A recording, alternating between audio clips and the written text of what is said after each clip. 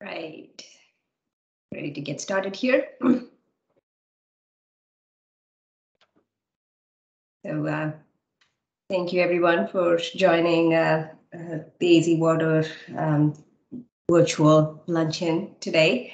We have a really fantastic presentation that Erin has put together, and I just have some just upfront slides here to cover, and then I'll be turning it over to our presenter, Erin Young. If you need PDH certificates, this presentation qualifies for one. So if you have registered, you should automatically receive your PDH certificates. If you are watching the presentation on YouTube and require a PDH, then you can contact Shana Schwartz with AZ Water, and her email is listed here. And without further ado, today's presentation is an update on Flagstaff Reclaimed Water System. And our speaker is Erin Young. Erin is the Water Resources Manager for City of Flagstaff. And she's been in this role since 2013. And she was recently the acting director for the Water Services Department for about 5 months. Prior to joining the City of Flagstaff, Erin worked for about 11 years in consulting, also in the water resources arena. So with that, I'm going to turn it over to Erin to start sharing her slides and walk us through the presentation. Thank you, Brenda. And good afternoon, everyone. It is a pleasure to be sharing our lunch hour together. Let's see. So it looks like I am sharing my screen. Brenda, can you see my screen, my PowerPoint? Yes, we can see your PowerPoint, and it's in full screen mode now. Perfect. Well, add to my bio that I'm the Arizona Water Reuse Treasurer. So I've been part of water reuse now for maybe 5 years. And since we're talking reuse today, I thought I'd share that.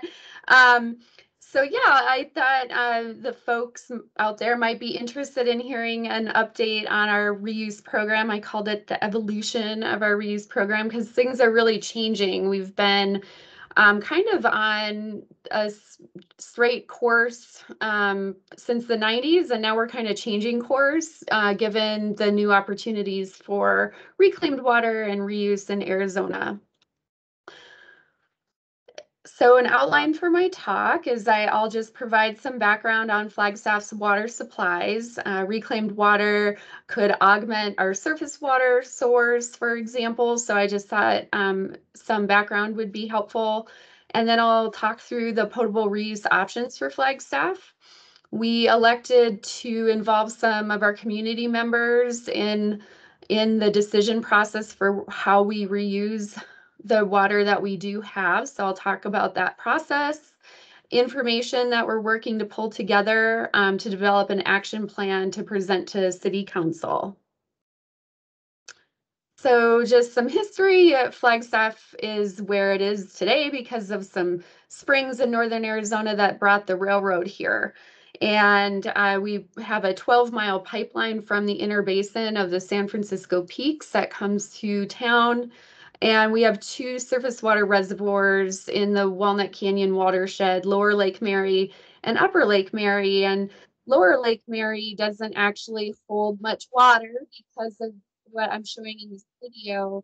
We have karst topography and sinkholes that drains the lower lake. That's why the Upper Lake Mary Reservoir was built in 1941. We started developing wells in the 50s to the deep sea aquifer, which is anywhere from 300 feet to 1,500 feet below land surface. That's the starting static water level pre-development. And Continental Country Club was a golf course. Well, we still have the Continental Golf Course is using reclaimed water, so that goes back to the 60s. We developed wells within the inner basin, so shallow wells within glacial sediments in the 60s. And then we built a broader reclaimed water system that I'll get into a little later in 93 with the Rio de Flag water reclamation plant, which was constructed in the mid-90s to provide Class A plus water to a lot of outdoor water uses that would otherwise be unpotable water. And it wasn't until the 90s that we started to drill wells within our city limits that we call the inner city wells.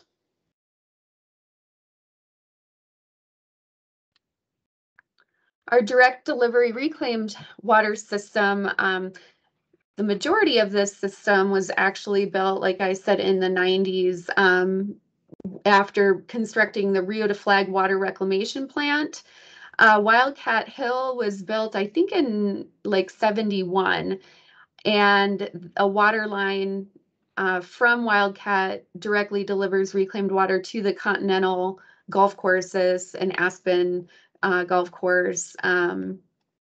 But yeah, the majority of the system is about 26 miles long. We have about 70 customers, and the system really hasn't changed much since the 90s. In terms of our water sources to meet water demand over the course of, well, the past 60, 70 years, we were fully on surface water until we started drilling those wells in the 50s to the sea aquifer. So we're looking at acre feet of water over time and how we met that demand.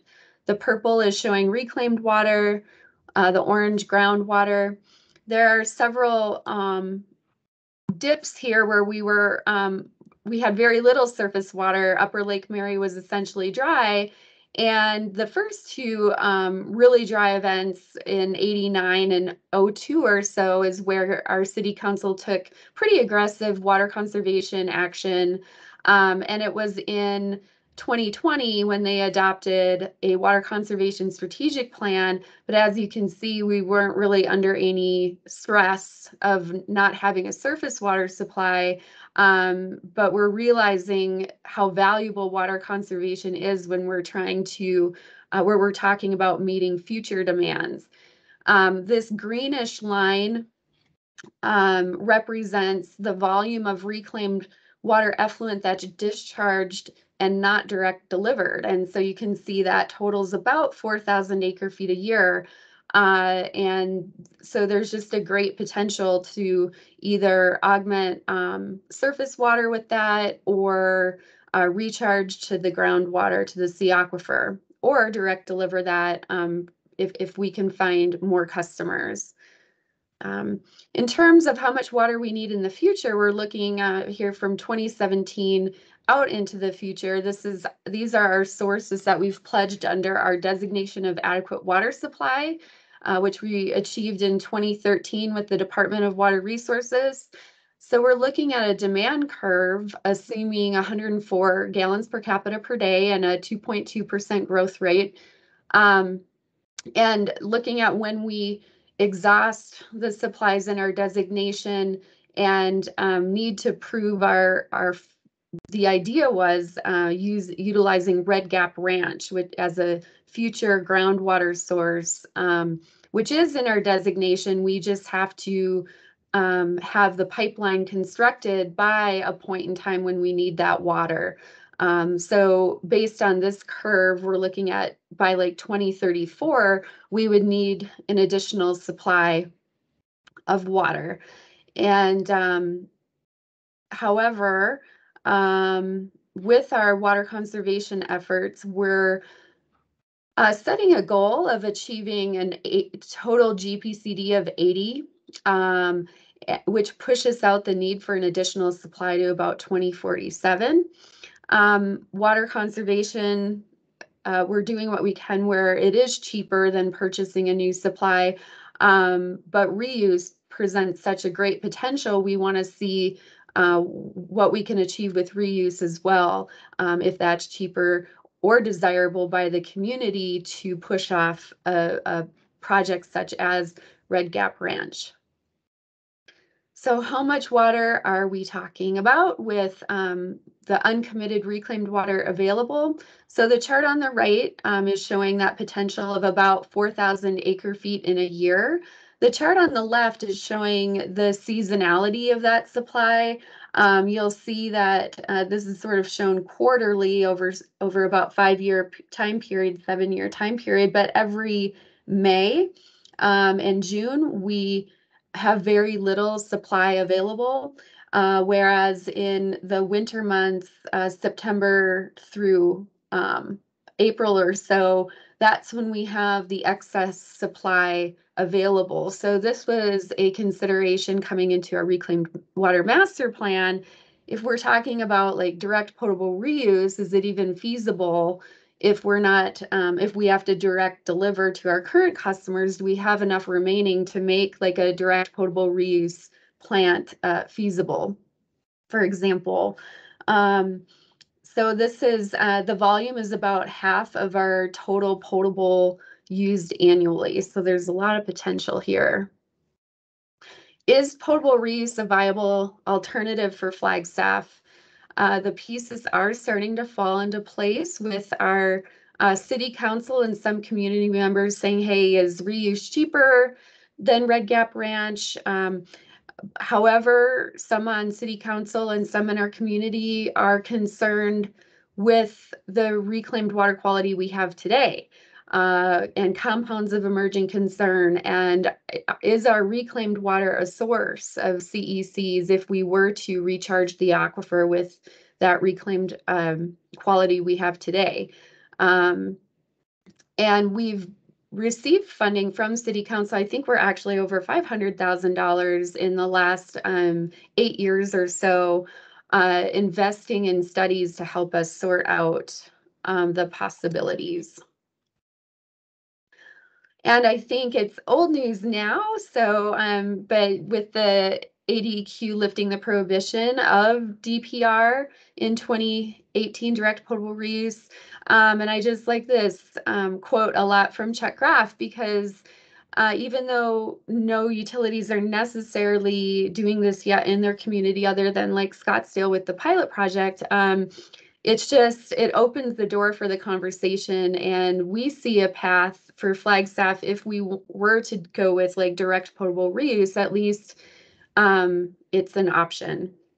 ADEQ is on board.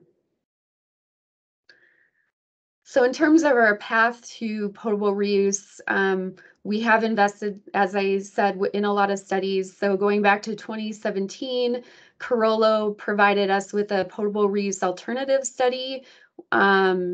This was kind of our first conceptual look at where we would put a direct potable reuse plant, where we would advance treat, whether we advance treat at the Rio DeFlag water reclamation plant or the Wildcat plant, or both, or at our surface water drinking water plant, our surface water treatment plant. So just kind of conceptual, level 5 engineering cost estimate study. And then we had Brown and Caldwell perform a potable reuse feasibility study, what we call inside the fence, which is within the extent of land we have at both of our surface water treatment facility on Lake Mary Road, and then our 2 water reclamation plants. Can we fit direct potable reuse within that footprint? And that came with more of a level 4 cost estimate for the treatment trains that they presented. Then in 2018, Carollo provided us with a biosolids master plan. And really that plan addresses capacity needs. We are basically at our solids capacity at the Wildcat plant. The Rio plant is a scalping plant, and the solids go to Wildcat. We're at capacity. That plant is about 20 years old. We have redundancy issues. So the biosolids master plan is about expanding the plant, but also bringing in a wastewater treatment process that aligns with potable reuse. So setting us up for advanced treatment. We've done some preliminary aquifer recharge testing, which we would need sort of that evidence to go forward to the Department of Water Resources if we wanted to get a recharge permit, recharge and recovery. So intentional direct potable that would be indirect potable reuse. And then we have our newest work, which was with Brown and Caldwell, a reclaimed water master plan. And they subcontracted work to Westwater Research so we could answer some of our questions regarding pricing of reclaimed water in Flagstaff and the economic value of water. So for the remainder of this talk, I'm going to focus on the latest work that we've done on our community stakeholder committee process, and then this pricing policies and allocation considerations involving the economic value of water.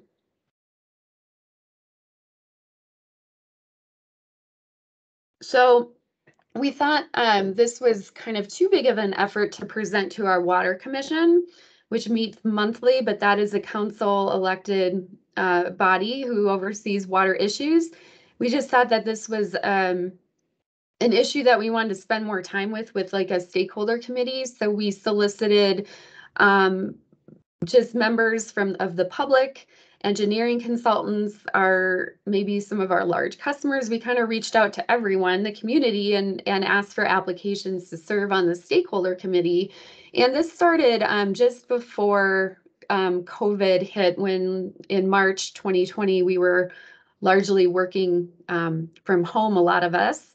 So we were able to execute this during that time. We selected 13 community members that we thought had a nice cross-section representation of the community and their knowledge of reclaimed water issues in Flagstaff. So what options do we have for reuse? We have the 2 water reclamation plants generating reclaimed water. There's a little bit of on-site use at the Wildcat Hill plant, but our direct delivered water goes to parks and schools, commercial users, golf courses.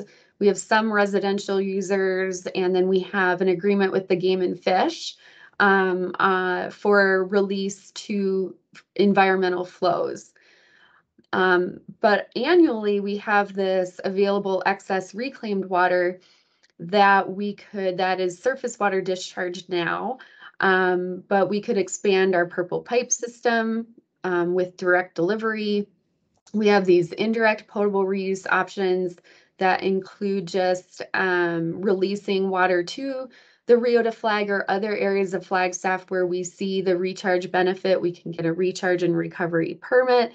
We could also do that with wells, through injection wells, or aquifer storage and recovery wells. And then we have the direct, and another indirect option is augmentation of our Upper Lake Mary. And then we have direct potable reuse.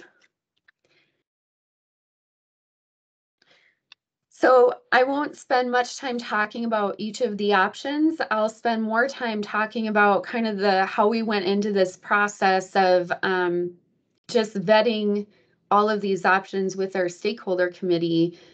These are some of the considerations that we thought of going into the process. Let's see, I think I have. So on the right is just an example of our current direct reuse purple pipe overlaying on our future growth illustration map in our regional plan. So just one option is, where could we expand the system?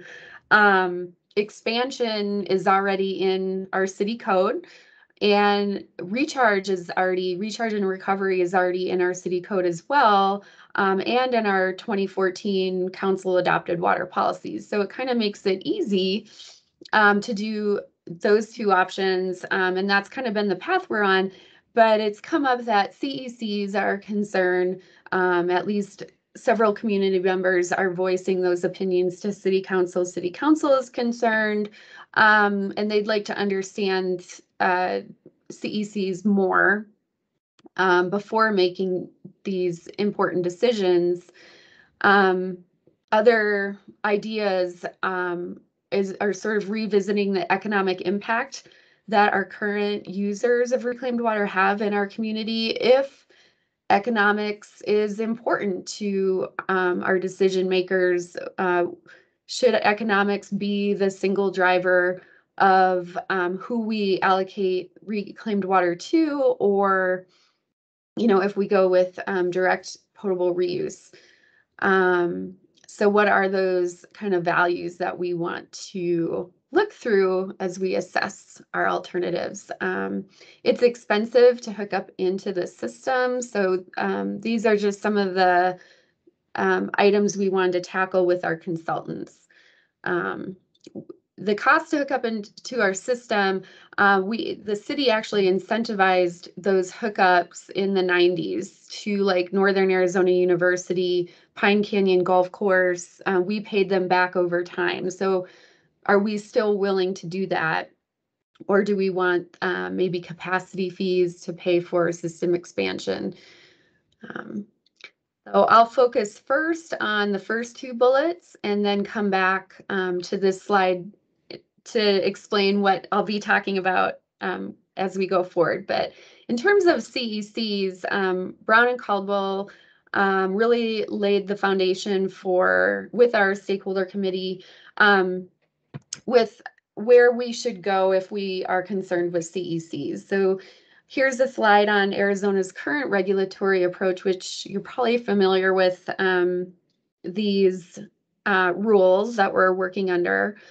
And the requirements of these permitting or these agencies. So with Class A plus reclaimed water, we're using water in Flagstaff for a lot of these listed uses already, including snowmaking at Snowball, which is very controversial. And the fact that our community is interested in going beyond Class A plus, it's tricky for us, as a utility. Well, what is the standard that we adopt as a community when there isn't one already out there? With the exception of direct potable reuse, which there should be a standard being developed, but in between for indirect potable reuse, it's interesting to think about how we might hold ourselves accountable to our own kind of standards. So what Brown and Caldwell suggested is referencing the NWRI guidance framework for direct potable reuse in Arizona. I believe so. Anyway, which recommends, 3 tiers of monitoring. So the primary drinking water standards, and this is for monitoring treated effluent and reclaimed water, and I believe DPR water. That's sort of these are the guidelines for those sources of water.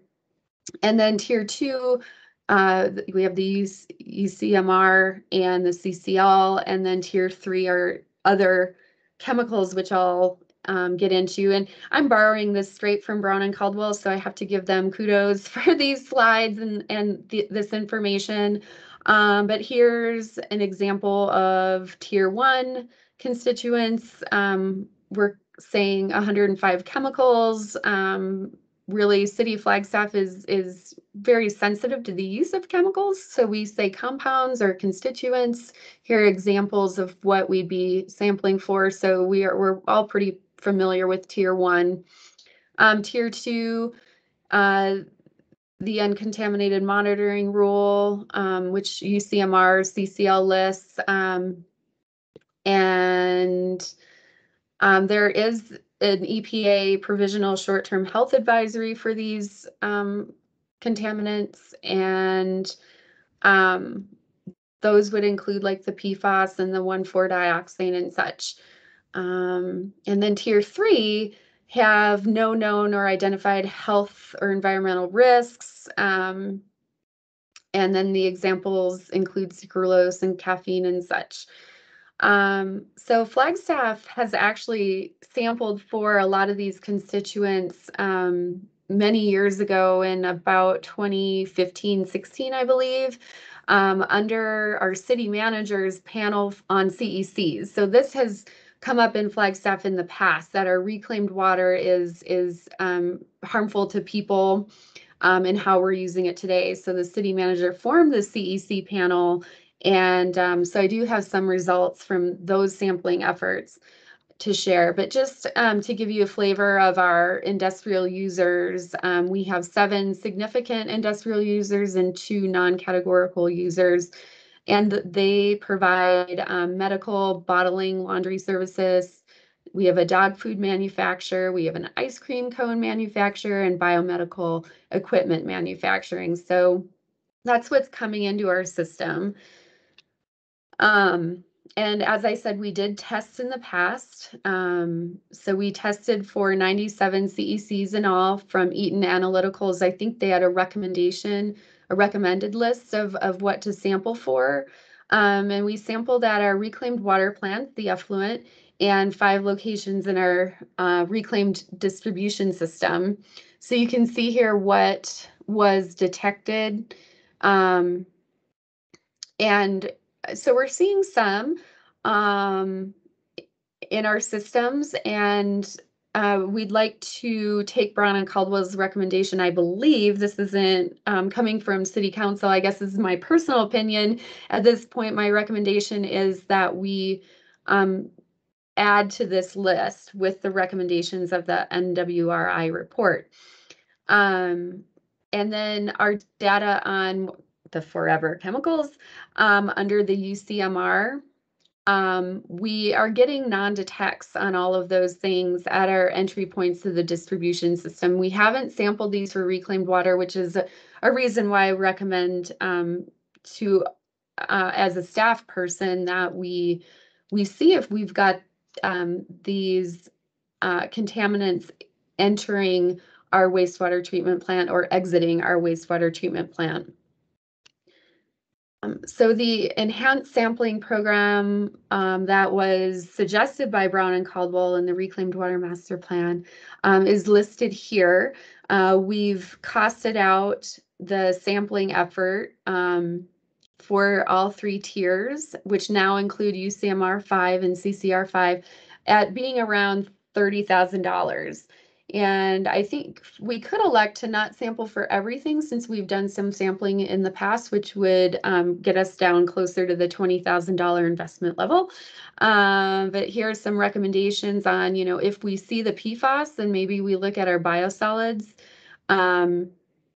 And if we're going with advanced treatment, we should begin testing our wastewater influent to inform the advanced treatment process, or what treatment trains would be recommended. Of course, we need to understand where the point of the advanced treatment, if it's IPR or DPR.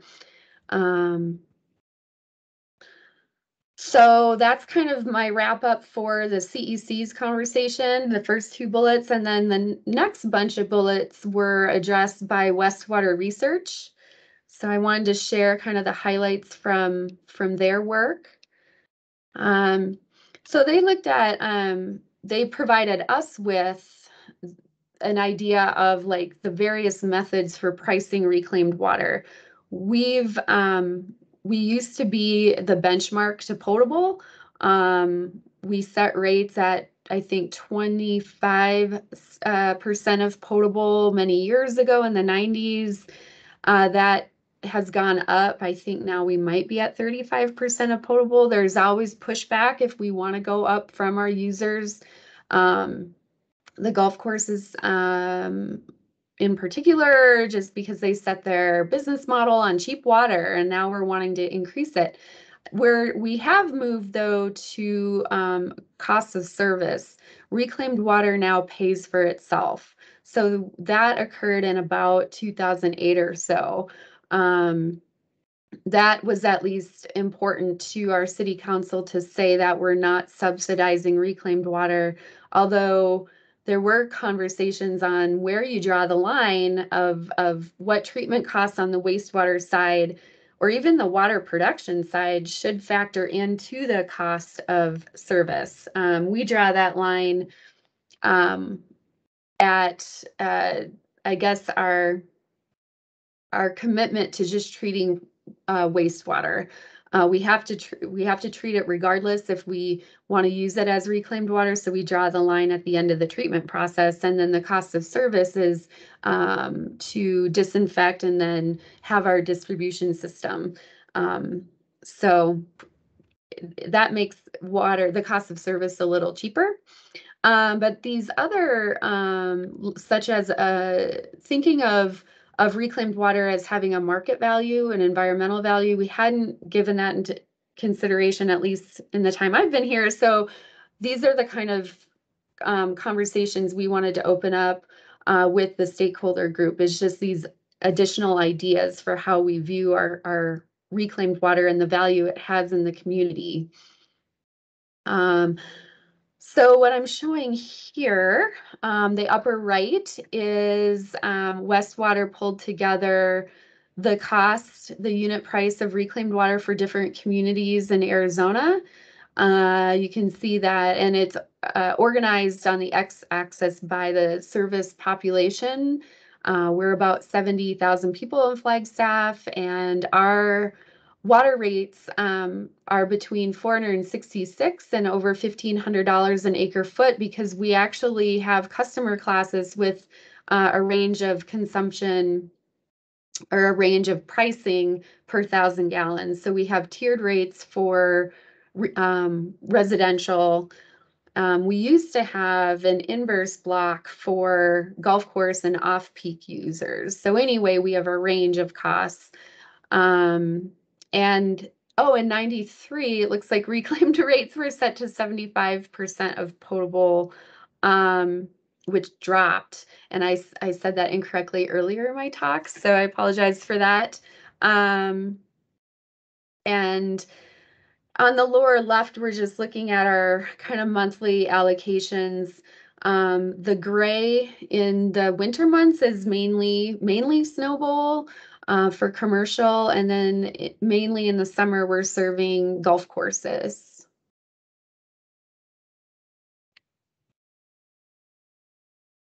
So thinking about, comparing our, just how we value and price reclaimed water in Flagstaff, it's awesome to have a comparison, just see how other communities in Arizona are pricing reclaimed water. So here's a great chart table of that. And from this, we've learned that most rates are based on a cost of service. We're the only one of this group with an increasing block. Otherwise, most are uniformly set rates. And then I guess that's all I want to cover here, is we're kind of in the middle in terms of our costs of all these communities. So we just kind of talked about rate considerations, and really, I think our utility is at a point where we want to set maybe some goals, whether those are financial goals for recovery, driven by economics, but maybe there are other drivers, which gets into kind of the policy considerations, whether we want to promote consumption or conservation, or if we want to get into like allocation policies that include like the value of environmental allocations,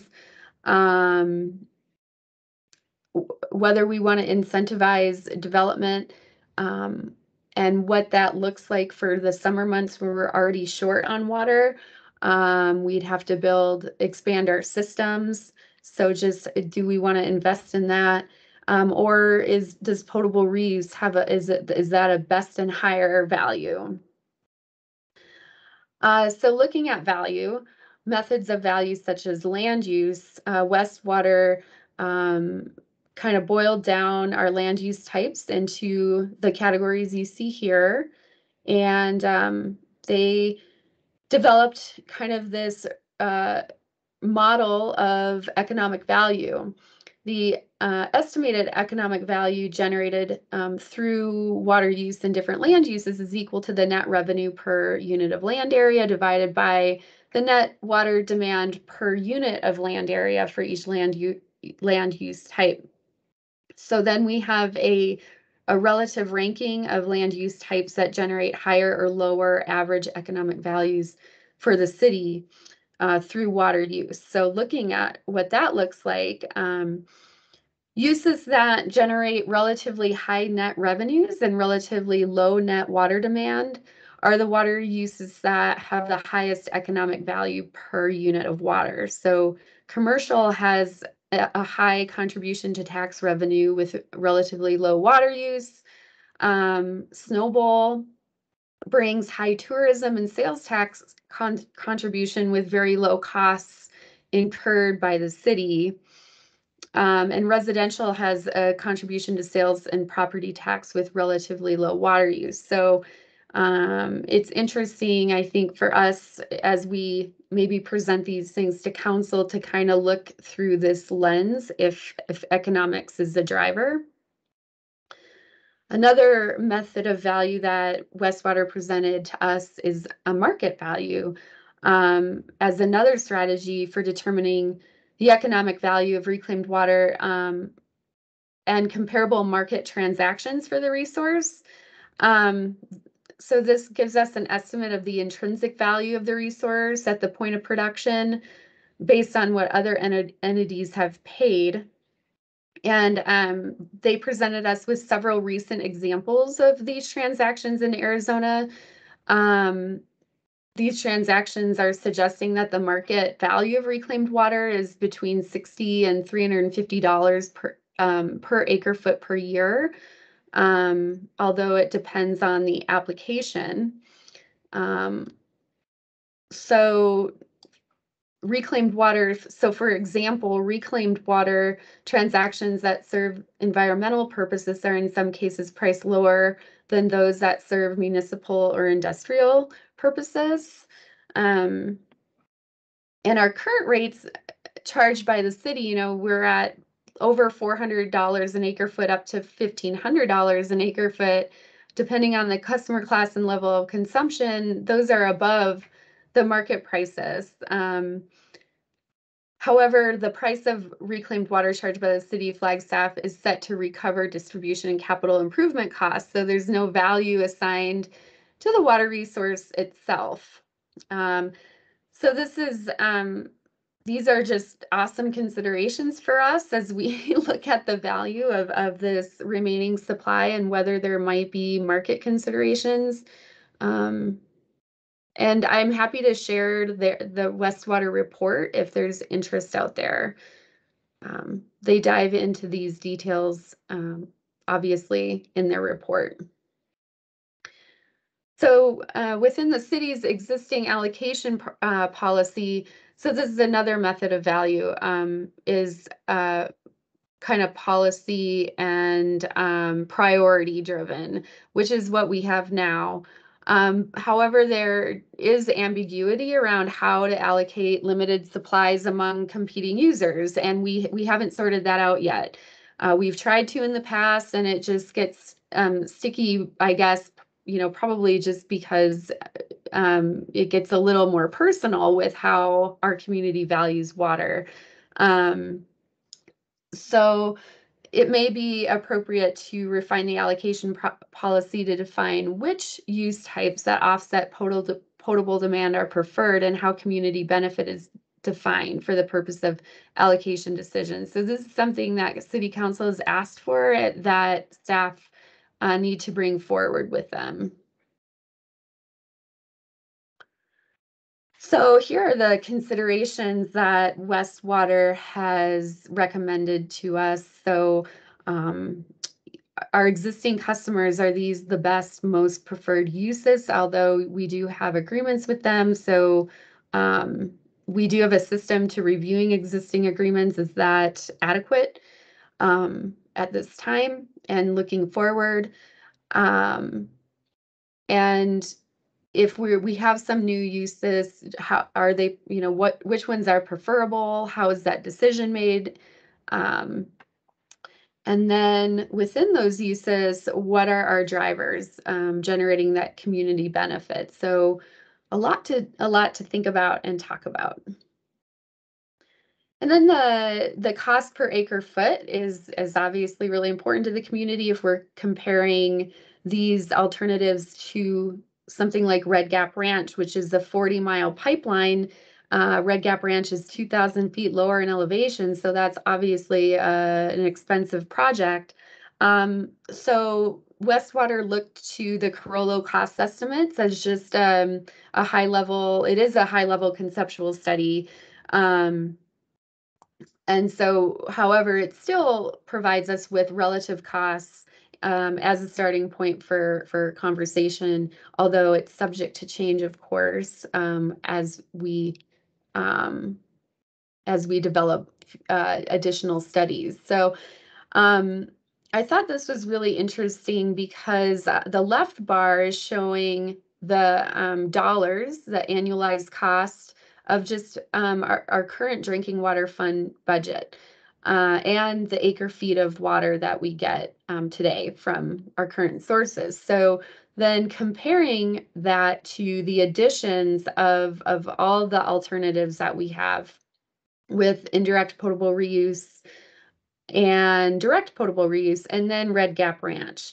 So this is, it's helpful to have this information for a productive dialogue with folks when we're talking about, well, what's it going to cost us?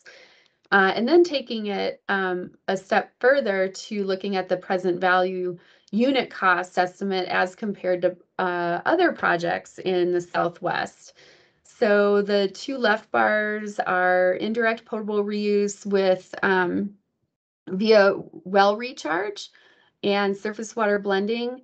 The next bars to the right are, we're looking at direct potable reuse at Lake Mary versus Wildcat Hill Water Reclamation Plant. And the error bars are reflecting what Brown and Caldwell's report on the inside the fence costs might be given the different treatment trains that we might go with before, we're kind of waiting for Arizona to perhaps define what treatment trains we have to use, or they might leave it open to, just establishing the regulations that we have to meet where we could develop our treatment trains to meet that. So anyway, that's kind of the costs that we might see, the range in costs. And then comparing those to some big projects in other parts of the Southwest. So now, coming back to this slide, I'll end with the community values portion that we wanted to get out of the process. And let's see what time I have here, 12:44. So hopefully I'm okay to finish up.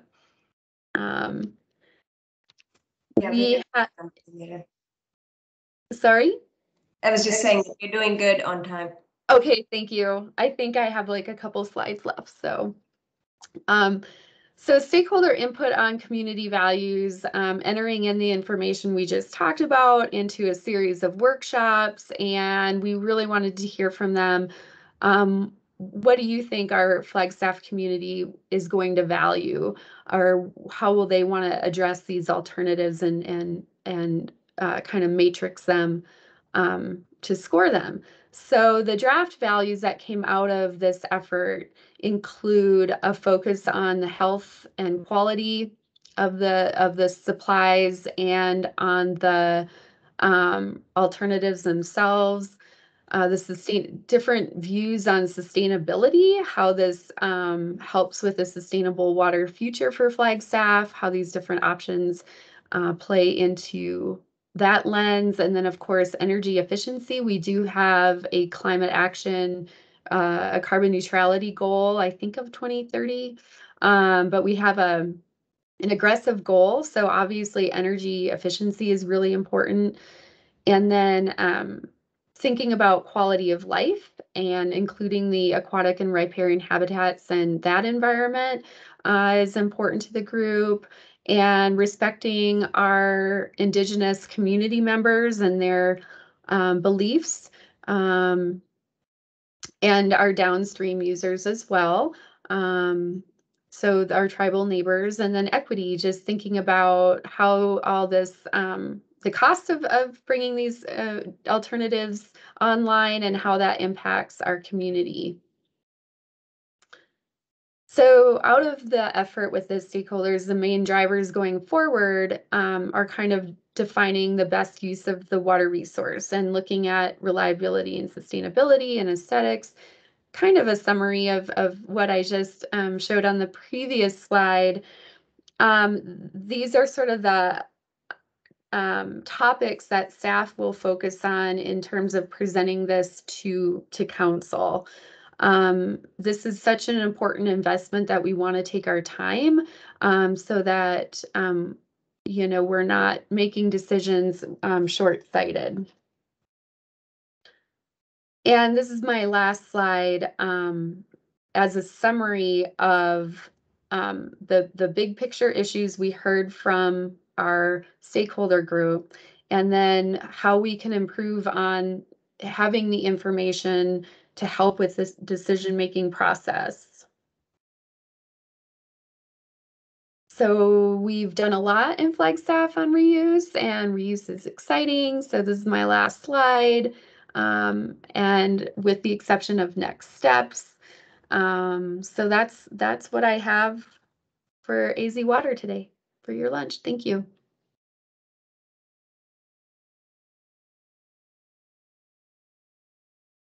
Thank you, Erin. That was a fascinating presentation.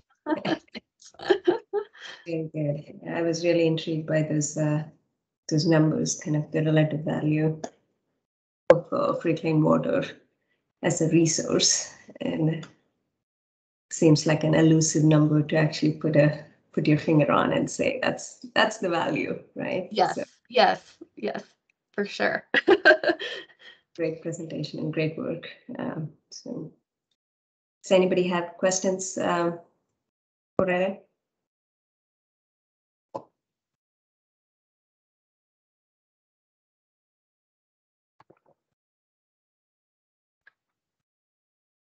Right. It's silence. I'm going to take it as there's no questions, but we really do appreciate the time and effort you put into this, Erin, and I'm sure more of our members will be watching this once it's up on the YouTube channel. Perfect. Yes. Thank you, Brianna. Thank or you. Brenda, I'm sorry. All right. Appreciate it. Have a good afternoon. You too. All right. Thanks, everyone.